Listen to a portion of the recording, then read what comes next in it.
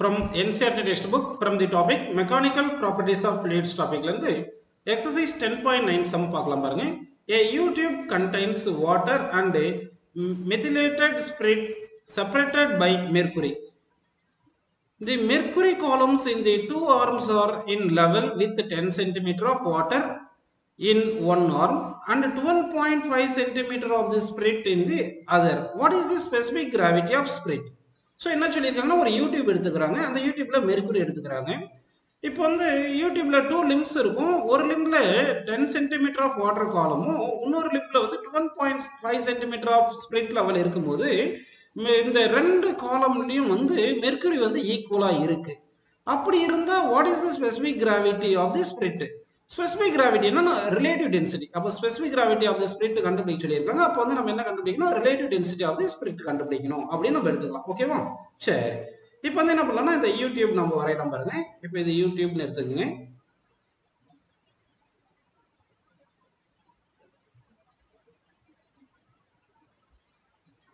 இப்போ இந்த யூடியூப் இப்படி எடுத்துருக்கோம். இந்த யூடியூப்ல வந்து போத் சைடு வந்து மெர்க்குரி காலம் வந்து ஈக்குவலா இருக்கு. அதாவது மெர்க்குரி காலம் வந்து இப்படி ஈக்குவலா இருக்குன்னு சொல்லிட்டாங்க. இந்த ஷேடட் ரீஜன் வந்து மெர்க்குரி காலம் அப்படின்னு அஸ்யூம் பண்ணிக்கோங்க. இந்த ஷேடட் ரீஜன் வந்து மெர்க்குரி ரீஜன் அப்படின்னு அஸ்யூம் பண்ணிக்கலாமா? ரெண்டு சேமா இருக்கு. இப்போ லெஃப்ட் லிம்ப்ல என்ன இருக்குன்னா வாட்டர் இருக்குன்னு அஸ்யூம் பண்ணிக்கலாம். இப்போ லெஃப்ட் லிம்ப்ல வாட்டர், இந்த வாட்டர் வந்து எவ்வளவு ஹைட் இருக்குன்னு பாத்தீங்கன்னா 10 சென்டிமீட்டர் சொல்லிட்டாங்க. ஹைட் வந்து 10 சென்டிமீட்டர் ஆஃப் வாட்டர் காலம். இது வந்து வாட்டர்னு எடுத்துங்க. வாட்டர் H2O அப்படின்னு எடுத்துக்கலாம். ஓகேவா? அடுத்து வந்து ரைட் சைடில் பார்த்தீங்கன்னா வந்து என்ன இருக்குன்னா ஸ்பிரிட் இருக்கு. இந்த ஸ்பிரிட் வந்து எவ்வளோ இருக்கு பார்த்தீங்கன்னா இந்த 12.5 இந்த லெவலில் இருக்குப்பா. ஹைட் வந்து 12.5 சென்டிமீட்டர் இருக்குன்னு சொல்லிட்டாங்க. இது வந்து ஸ்பிரிட்னு சொல்லிட்டாங்க. சரிங்களா? சரி, இப்போ வந்து என்ன கண்டிஷன் சொல்லியிருக்காங்க? லெஃப்ட் சைடில் வந்து வாட்டரும் ரைட் சைடில் ஸ்பிரிட்டும், இந்த ஸ்பிரிட் 12.5 சென்டிமீட்டர், வாட்டர் 10 சென்டிமீட்டர் இருக்கும்போது மெர்க்குரி லெவல், மெர்க்குரி வந்து சேம் லெவல்ல இருக்கு அப்படின்னு சொல்லிட்டாங்க. பாருங்க கொஸ்டின்ல 2 arms are in level with அப்படின்னு சொல்றாங்க. தி mercury columns in the 2 arms are level அப்படின்னு சொல்லிட்டாங்க. அப்போ வந்து நம்ம என்ன பண்ணலாம்னா வென் லிக்விட் வந்து ரெஸ்ட்ல இருக்கும்போது ஒரு ஹாரிசான்டல் லைன் வரைஞ்சிருந்தோம்னா சேம் லிக்விடா இருந்துச்சுன்னா அங்கே ப்ரெஷர் வந்து ஈக்குவல் அச்சீவ் பண்ணிக்கணும். அப்போ வந்து இங்கே பாயிண்ட் 1 எடுத்துக்கலாம். இந்த பாயிண்ட் 1 இங்கே மெர்க்குரி தான் இருக்கு, இங்கே பாயிண்ட் இங்கே மெர்க்குரி தான் இருக்கு. அப்போ பாயிண்ட் 1 பாயிண்ட் 2 சேம் ஹாரிசான்டல் லெவலில் இருக்கிறதுனால pressure at point 1 equal to pressure at point 2. Pressure at point 1 exerted by the water, அதனால pressure exerted by water column எடுத்துங்க. இங்க pressure at point 2 வந்து exerted by spirit, அதனால pressure exerted by the spirit அப்படின்னு எடுத்துக்கப்பா. ஓகேவா?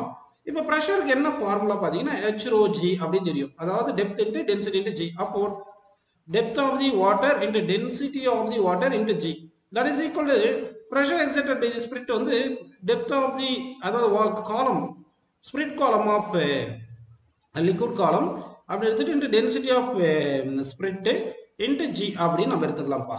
இப்போ என்ன காமனா கேன்சல் பண்ணலாம்? இந்த G வந்து கேன்சல் பண்ணிடலாம். சரிங்களா? இப்போ இந்த HW எவ்வளவு கொடுத்துருக்காங்க? ஹைட் ஆஃப் தி வாட்டர் வந்து 10 கொடுத்துருக்காங்க. டென்சிட்டி ஆஃப் தி வாட்டர் வந்து CGS யூனிட்ல 1 கிராம் பர் cc அப்படின்னு கூட நம்ம எடுத்துக்கலாம். சரிங்களா? அப்படி இல்லைன்னா நம்ம இந்த டென்சிட்டி ஆஃப் வாட்டர் அப்படியே டென்சிட்டி ஆஃப் வாட்டர்னு கூட எடுத்துக்கலாம். இந்த டென்சிட்டி ஆஃப் வாட்டர் அப்படியே டென்சிட்டி ஆஃப் வாட்டர்னே எடுத்துக்கங்க. சரிங்களா? டென்சிட்டி ஆஃப் வாட்டர்னு அப்படியே வச்சுக்கங்க.